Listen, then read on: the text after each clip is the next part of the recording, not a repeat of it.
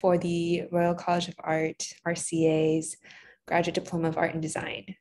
And it is interesting reflecting on my experience because I pretty much was in London and I called RCA and asked, oh, are you still accepting positions for the program? And my mom had sent me the link to the program. And I was like, wow, RCA is like the #1 art university in the world. Like, there's no way I'm going to get accepted. But my mom encouraged me to apply. And so I had a phone call with someone at the RCA, and then she recommended that I talk to the course director.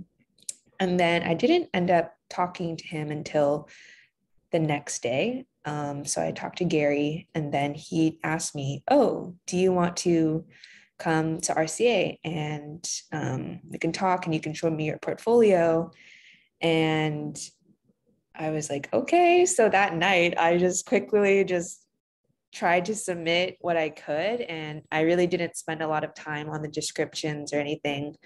But I really didn't have much in my portfolio apart from works that I had done in high school. So most of what I showed him was from high school. There was a few pieces that I did after I finished university, but I never took any art classes as an undergraduate. And so, yeah, I'm just going to start showing my pieces. So this piece is a pencil. It's a graphite pencil drawing of Jessica Alba that I did in high school. It's pretty small. It's about like this big. It was actually, I drew this during my freshman year of high school. So I think this was either 2011 or 2012. This piece was part of my AP art portfolio during my senior year of high school. I believe it's 11 by 14 acrylic painting. It's called Baby Steps.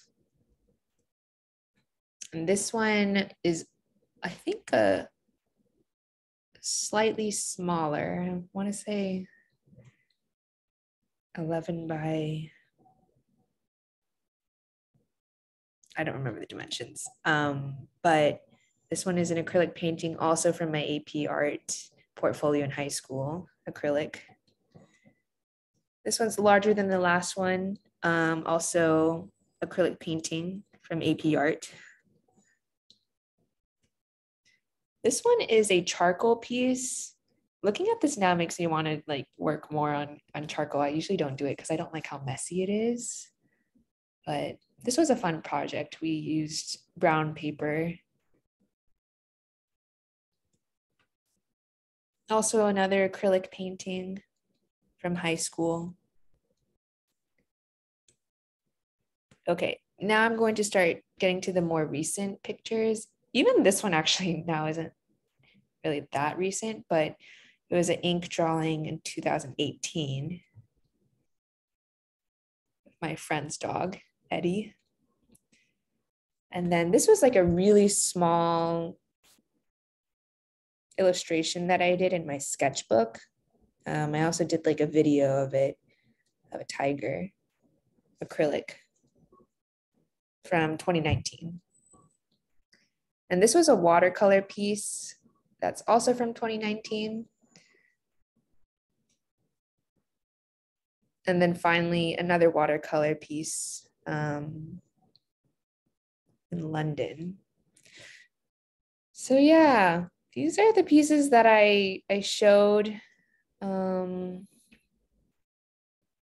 think my portfolio has grown a lot since then, but it's kind of interesting thinking about my experience, and I'm really grateful that I was accepted because I did not have the training that I know a lot of my classmates did going in.